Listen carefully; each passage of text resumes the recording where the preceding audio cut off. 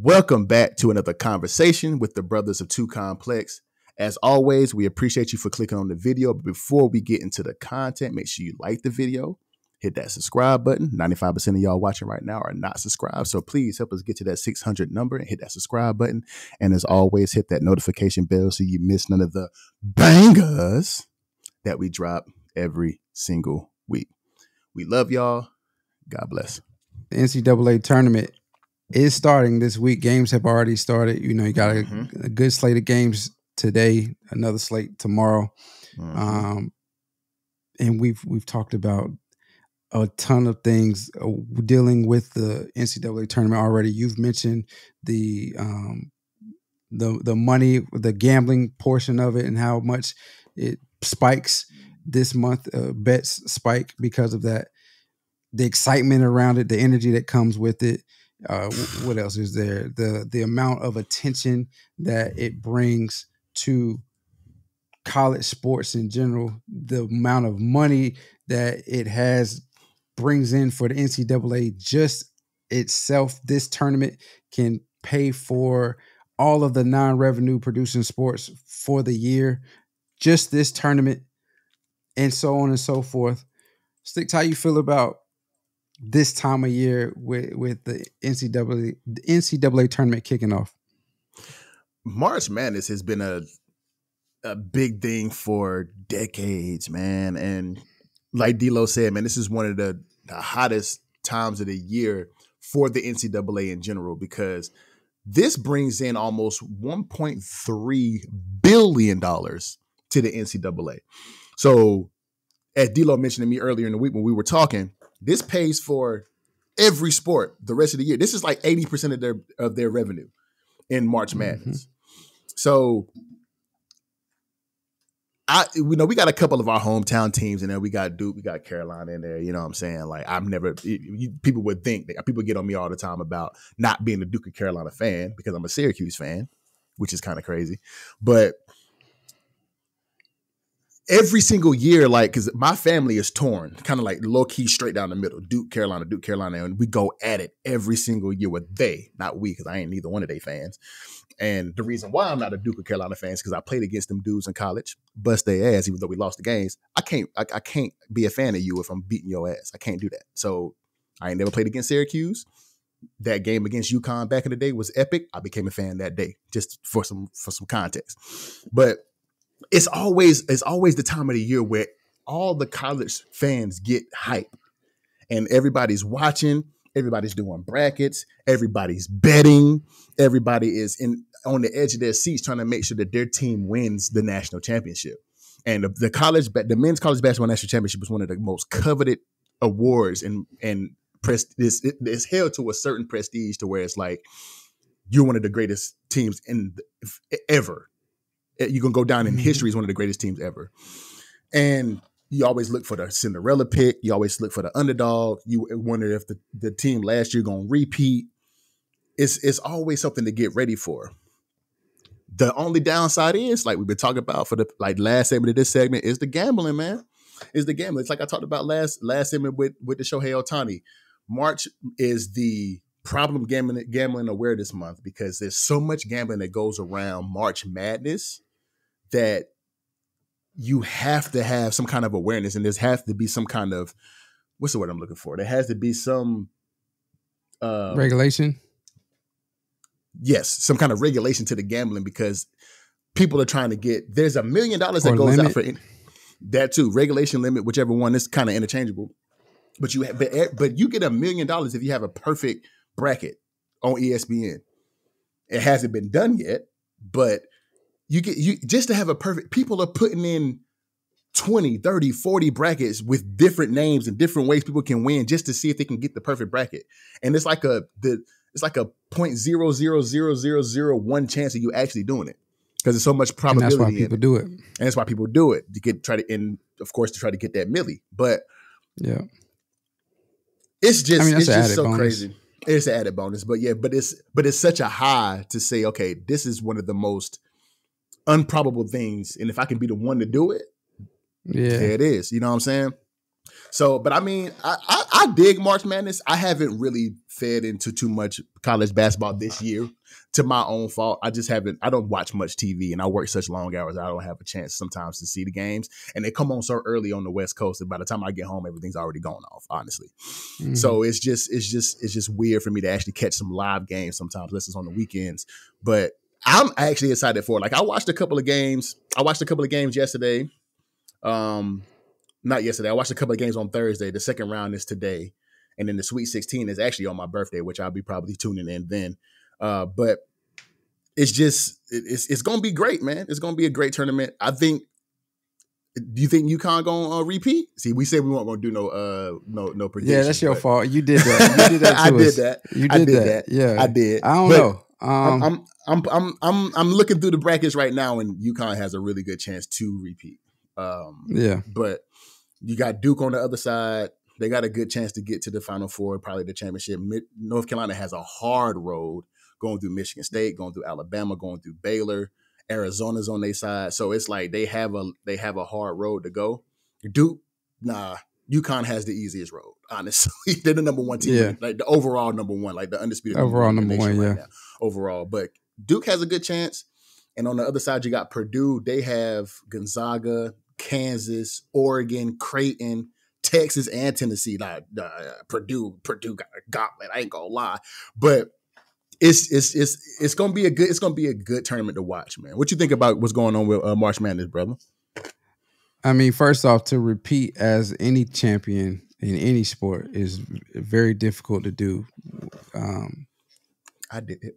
Again, to bring LeBron into it, I think that's why everybody, that's why a lot of people say Jordan is the GOAT because he did a three-peat twice, and that's never been done before. But yeah, the repeat as a champion in any sport is very hard to do.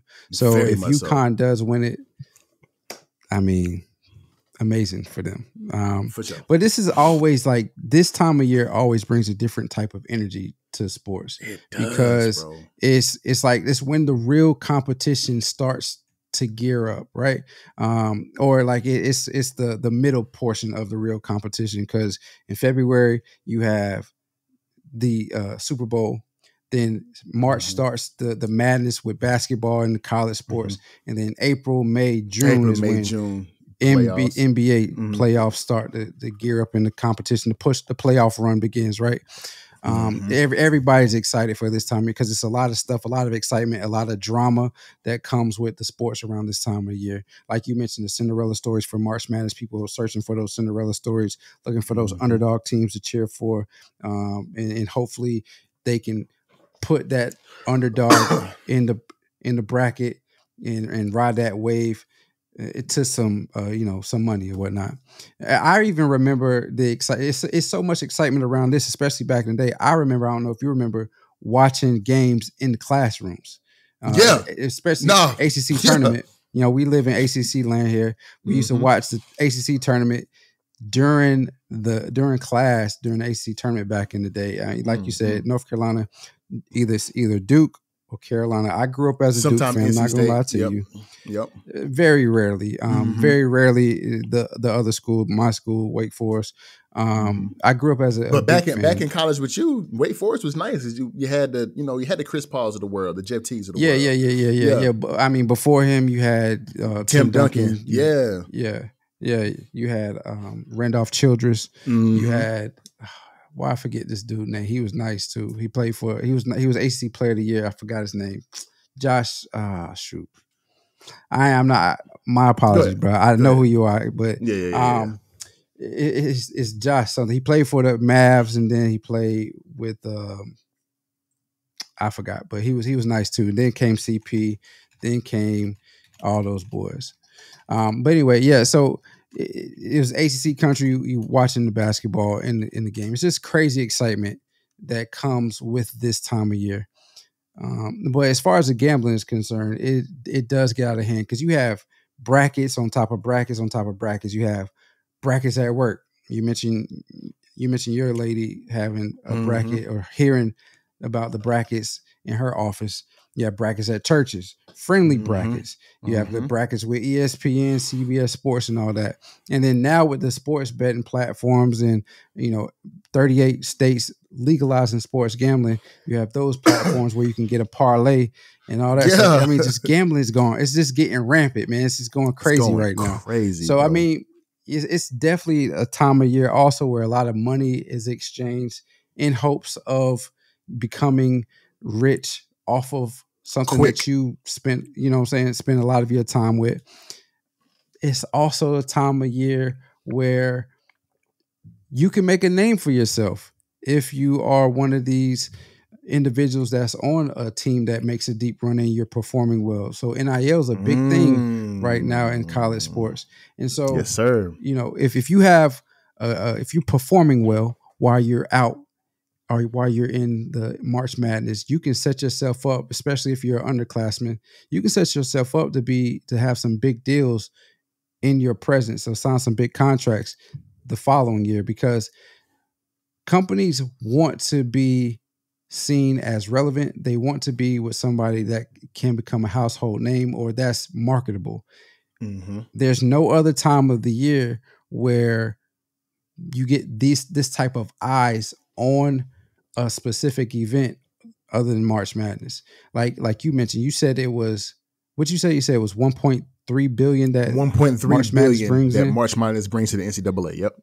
Right. And so 1.2, what I read was 1.3. Yeah. So what I read was that in 2010, CBS Sports and Turner Broadcast signed a deal or put a deal in place with the NCAA to lock up the tournament until 2024. In 2016, they extended that another 8 years and gave them another $8.8 billion. So CBS Sports owns a couple of channels. Or CBS owns a couple of channels. CBS Sports is included with that. Turner Broadcast owns a couple of channels, and that spans across various genres of channels as well. So Turner and CBS own sports channels. They own news channels. They own what is geared towards mostly women. They own those type of channels. This time of year, what is on all of those channels? Basketball. The basketball tournament. So the basketball tournament. You're getting the most eyes on one event probably ever, because some people don't watch football, but everybody has a favorite. Mostly everybody has a college that they went to that they cheer for. And if your team is in that tournament, you're probably going to be watching it. So you can have some type of bragging rights. And if you're a player on that team that does well and your team has a deep run, what are companies saying? Oh, let's see if we can get him and add. Let's see if we can throw a couple dollars at him. Let's see if we can throw a couple dollars at him. You know what I mean? Yeah, this is exactly what it is. Yeah, that's what it is, because they want to keep the relevancy of that person. They want to use the relevancy of that person with their brand to bring more attention to their brand. So they'll throw them a couple pennies, what was deemed pennies to them. Well, they'll throw that player a couple of pennies to be a part of their brand on the name, image, and likeness, in order to say, all right, yeah, I remember he did well in the tournament last year. He's a part of what now? Let me go ahead and get, or she, the girl, I probably would, the girls are doing well.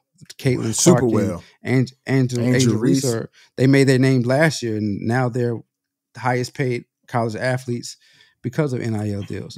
But because people can recognize you from the tournament, to wrap this all up, is the reason that these NIL deals, if you can make a name for yourself in the tournament, probably setting yourself up for some big deals to be put in place for you the following year.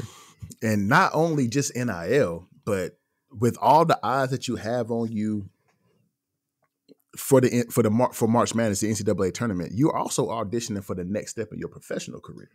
Because there's so many, there's going to be so many NBA scouts at these games, and they're going to be traveling to different places. Because usually the NCAA, the March Madness games are usually at neutral sites.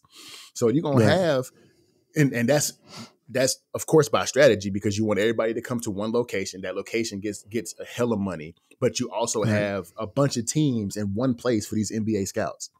So they're gonna be out there looking at you, watching you. And if you perform well, bro, you got NIL on your side if you want to go back to school. You got NBA on your side if you want to go ahead and pursue your dream to be a professional athlete. So Yep. it's so much that happens in the month of March, man, especially for these kids, dog. Like it's a huge opportunity for them to make more money than they probably ever seen in their life. And shout out to them, man. I'm looking for the Cinderella. I'm pulling because my team ain't been good for the past 3-4 years, man. So Syracuse, I hope you get back on top, but you might not. Who knows? But we'll see, man. We'll see what happens with it. Is UConn? Tell me what y'all think in the comments, man. Is UConn going to repeat? What is your team in the NCAA tournament? Do you even have a team? Or are you just watching for the sport? Let us know what you think in the comments, man. And see what we got going on.